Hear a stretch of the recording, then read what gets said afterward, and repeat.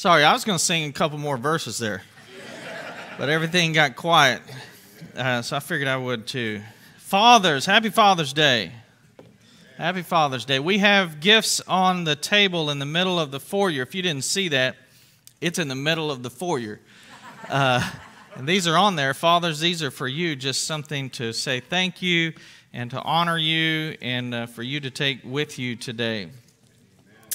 We have just finished VBS this past week, and so it was a great week. Takes a ton of effort to put on the VBS that we do, and children show up from our community. Our children, they invite their friends, and so it was a very busy week. There was so much going on, and I want to thank you all. I want to start by thanking our other minister, Zach Foote, who put in a tremendous amount of time, effort. Zach is an amazing planner and a worker. You will never outwork him if you would try to work half as hard as him, which many of you did this week. Wonderful job, wonderful job. So don't try for the unattainable, but Mr. Zach is a big blessing and to be commended for a lot of work on last week. But I want to thank all those in different areas, those who were part of registration. If you were a station leader, you put in tremendous work this past week. Guides are in the trenches with our children, those who were involved with pictures or the nursery or decorations or cleanup. Especially I want to thank those who are outdoors with games and with the family night. Any who served outdoors, thank you. That was all of a sudden someone turned the oven on and left it on and left the door open. It was hot. Our guards, our crossing guards, thank you. And all those who brought cookies. We had more cookies than we could have fed. We still have cookies. Anyway, it was wonderful. It was a wonderful week. At the end of this morning, we will have a little bit of time and have a video that we'd like to share with you and for you to enjoy. So Father's Day, you know, our nation and our world has a history of men taking advantage of women with the power and strength that they have. And so, you know, there's a history of that. And as we do, as societies typically do, when you try to make a correction, it's so typical to overcorrect. And you now see, we see around us and have seen for a number of years, really the devaluing of fatherhood. And what's interesting is now, a very recent years, we're starting to see that trend back, and for people to correct back and realize, oh wait, hold on a minute. Fathers are actually really important, and they're really valuable. I want to share just a few statistics with you, and as I do, I want to remind you, God has told us this from the beginning. So when humans figure something out, it doesn't mean that they're really to be commended. God told us that from the beginning. But I do want to share this with you. You may find it helpful.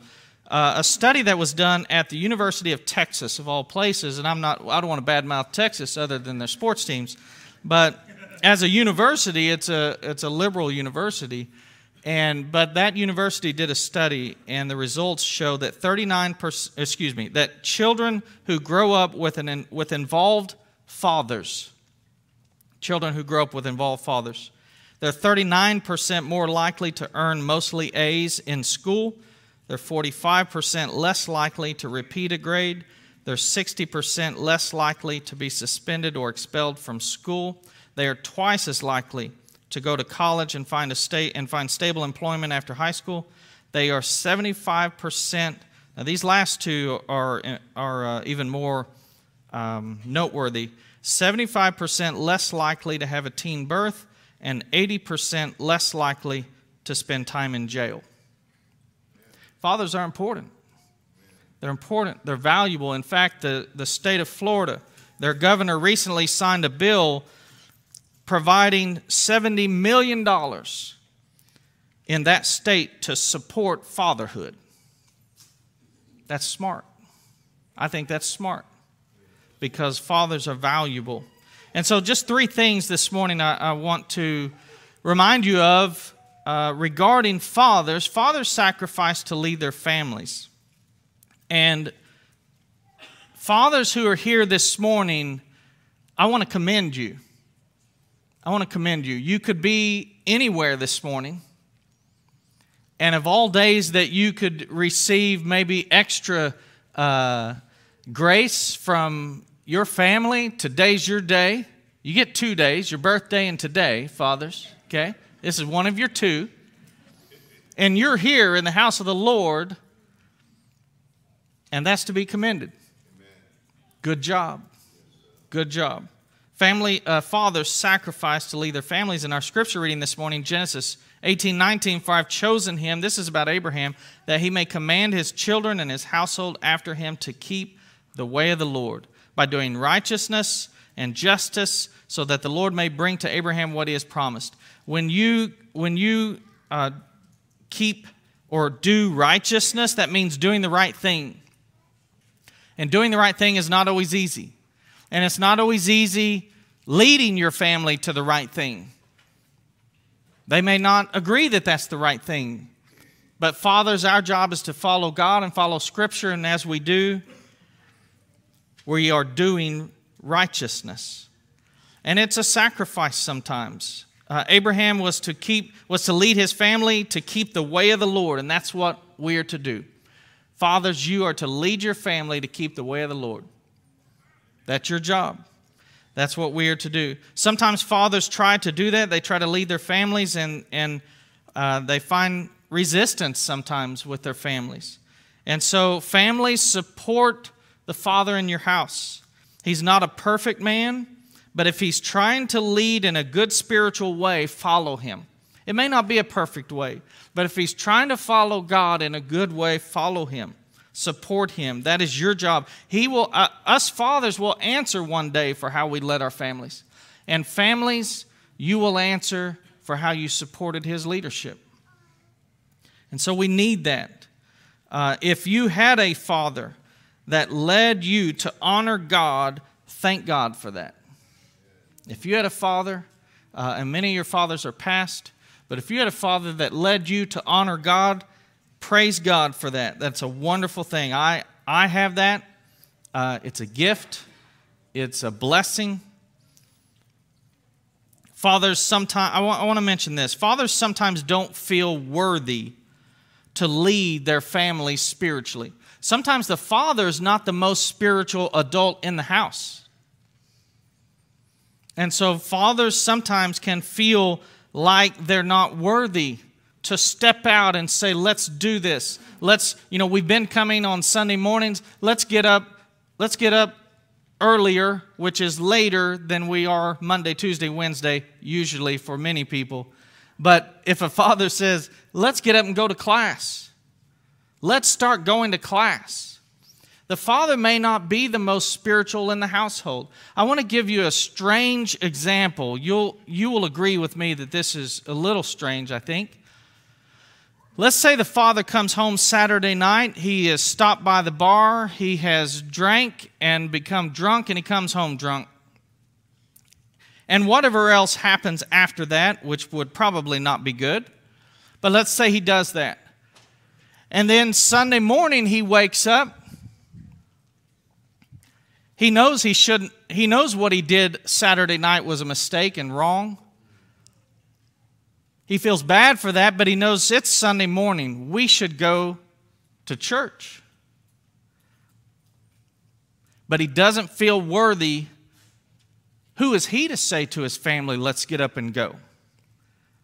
And I contend, and there's a statement I would have you take with you and really ponder on. A statement, I didn't think this up, but it is never wrong. It is never the wrong time to do right.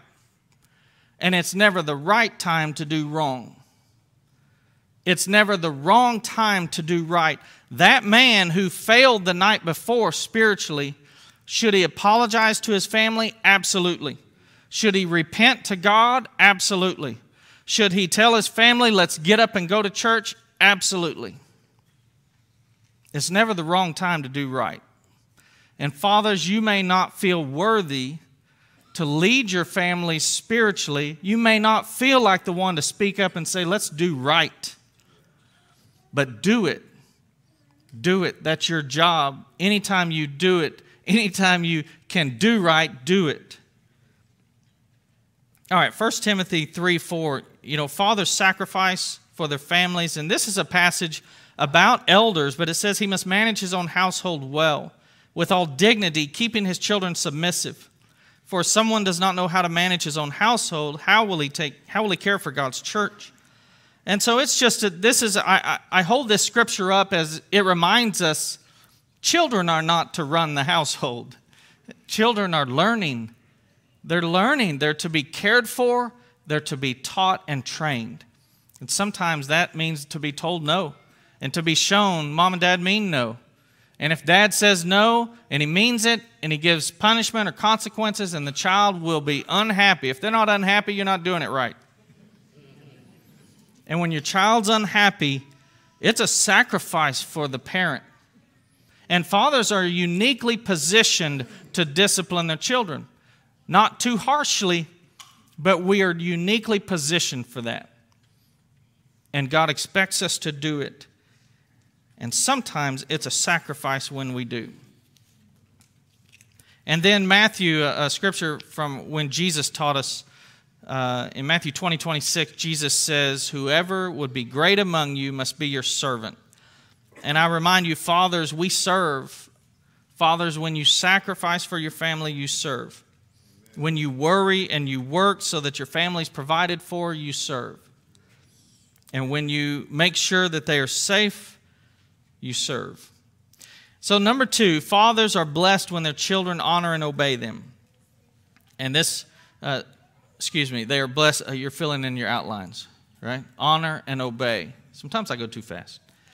When they honor and obey them. So Ephesians 6:1, children, obey your parents and the Lord, for this is right. Honor your father and mother. This is the first commandment with a promise that it may go well with you and that you may live long in the land.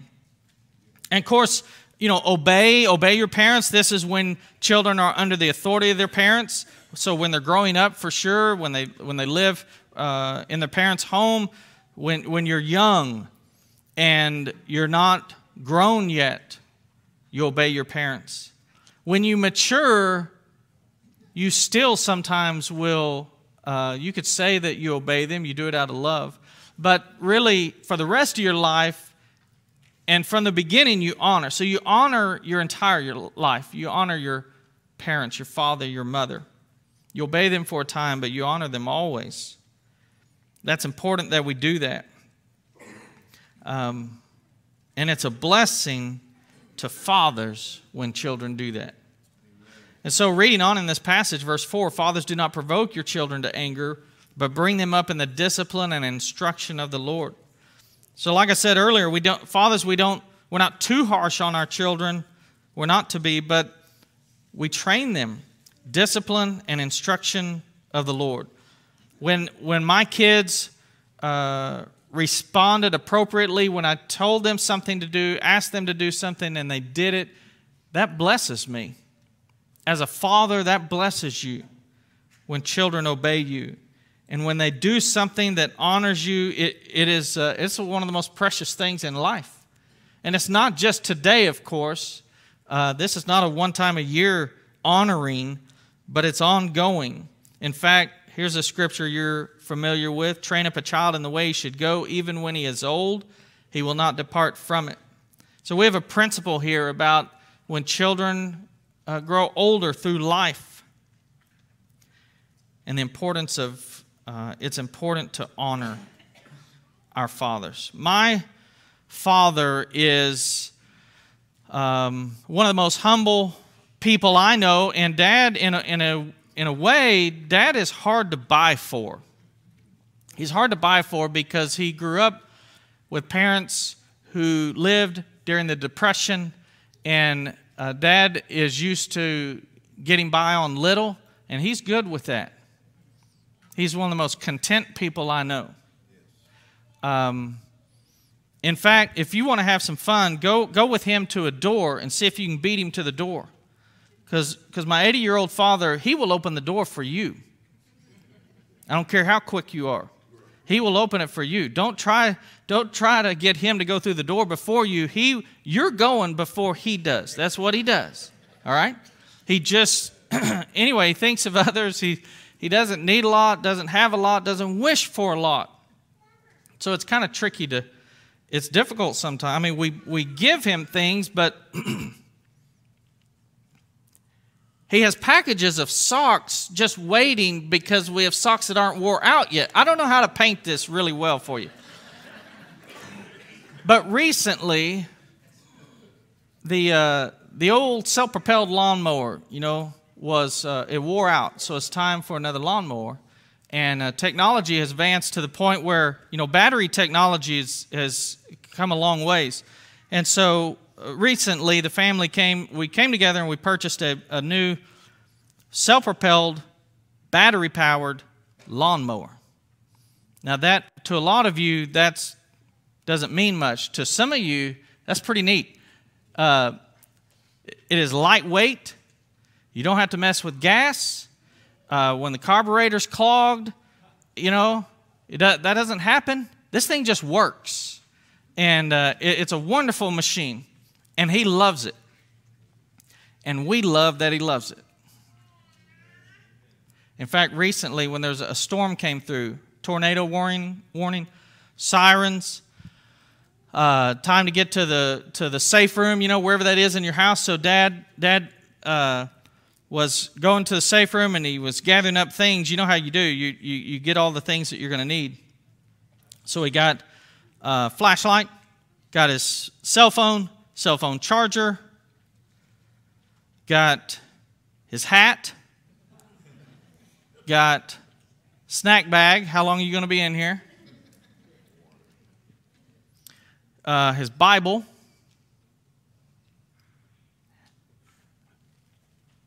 Do you take your Bible to your safe room when the tornado's coming? Isn't that good? Next time, when you're grabbing your flashlight, grab your Bible. If you have your phone, you have your Bible. Most of you. And he grabbed his lawnmower battery and lawnmower battery charger. Because there might be an occasion and a way that things were destroyed, but the lawnmower's still in the garage, and I've got my battery and my charger. Okay? And I love that because I love that he felt honored and we could, you see what I mean? When you honor your father, it's a blessing, and fathers are blessed when children honor them. All right, number 3. Fathers rejoice when their children walk with God. They rejoice when their children walk with God. Proverbs 23:22 says, "Listen to your father who gave you life, and do not despise your mother when she is old. Buy truth and do not sell it. Buy wisdom, instruction, and understanding. The father of the righteous will greatly rejoice. He who fathers a wise son will be glad in him. Let your father and mother be glad. Let her who bore you rejoice." The greatest gift that you can give your father is to walk with God. And it doesn't matter if your father is already passed. It doesn't matter if your father did not walk with God and he's already passed. If your father is alive, all circumstances, everyone has it. If you never knew who your father was, it doesn't matter. The greatest gift you can give your father is to walk with God. That's the greatest thing I can do for my dad. It's the greatest thing he can do for his dad. It's the greatest thing my girls can do for me. And I want to tell you, younger parents, if you have children who are younger or you plan to have children, someday when your children are adults, You know, are they going to be successful? Are they going to have how's their job? How are their finances? How is their health? Are they going to live near you? Are you going to have a relationship with them? All those things will pale in comparison to, are they walking with God? Listen to me. That's the only thing you'll care about. So if you want to honor your father, the greatest thing you can do is walk with God. We're going to sing a song of encouragement. And if you're here this morning, something you'd like us to stop and pray for you about and lift up to the Father. If there's one this morning, maybe you're a father, maybe you're not, but you've never given your life to Christ. You've never signed on. You've never had your sins washed away in baptism. Let us help you with that. If there's something we can help you with, please come while we stand and sing.